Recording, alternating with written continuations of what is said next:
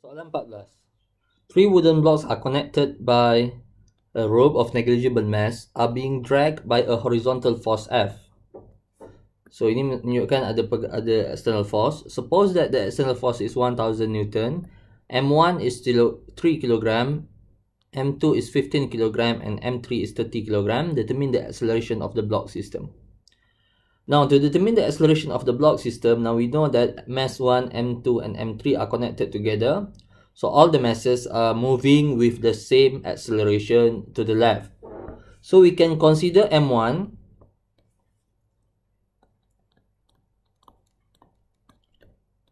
M2 and M3 as a system M. So if you consider this as the system, the only force acted on the system is F, external force. And then I have the normal force of the system and the weight of the system. Now, since the acceleration is to the left, therefore, we can apply Newton's second law. Sum of F is equals to MA. In this case, the only force acted in X component is F, is equals to the mass of the system times the acceleration, and capital M is equals to M1 plus M2 plus M3. That's the total mass of the system times A, and we can substitute the value 1000. Okay, now I make a mistake. Negative 1000 because F is in the negative direction is equals to 3 plus 15 plus 30 time acceleration, and we'll get acceleration is equals to negative 20.83 meter per second square. Now, saya tak substitute negative sign awal-awal untuk acceleration, tapi akhirnya saya akan dapat juga acceleration sama dengan 20.83 meter per second, and that negative sign indicates that the direction of acceleration is to the left. So that's for question A. For question B, calculate T1 and T2. We need to consider, okay, so in this case, we need to consider mass 1, mass 2, and mass 3 as a different system. So mass 1 satu sistem, mass 2 sistem yang lain, dan mass 3 juga sistem yang lain.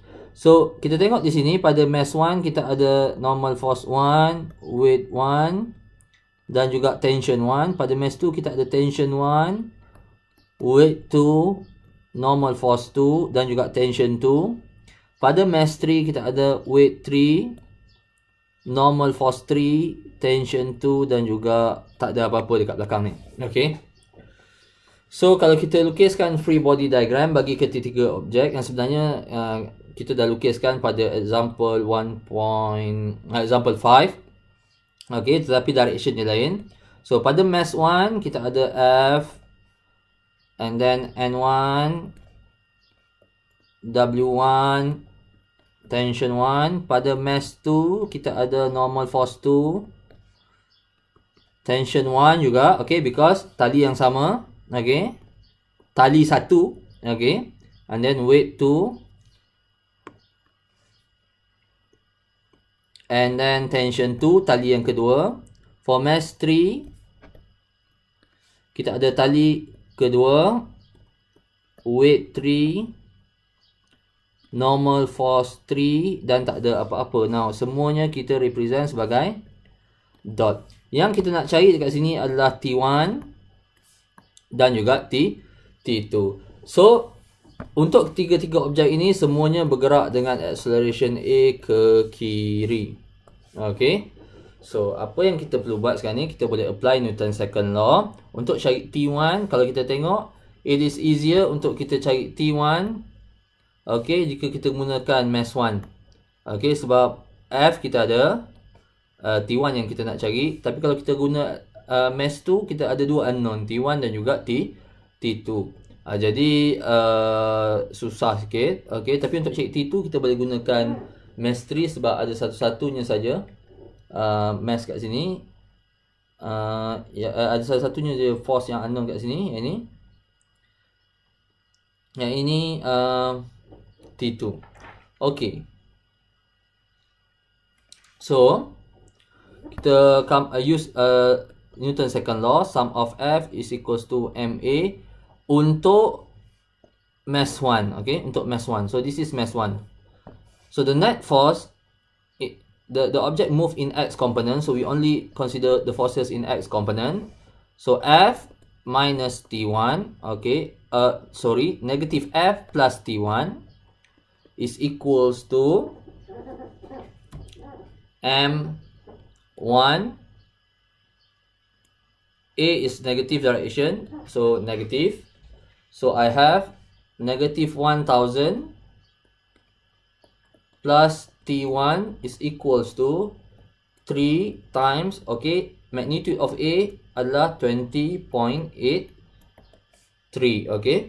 So saya akan dapat T1 is equals to 937.51 Newton. Cuba tekan dan cek jawapan saya betul ataupun tidak.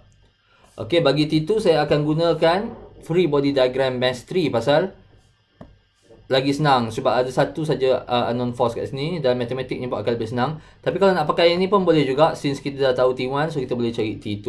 Tapi saya nak pakai mass 3. So sum of Fx is equals to MA.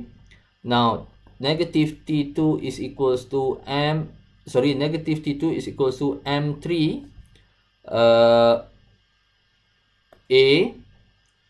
negative A.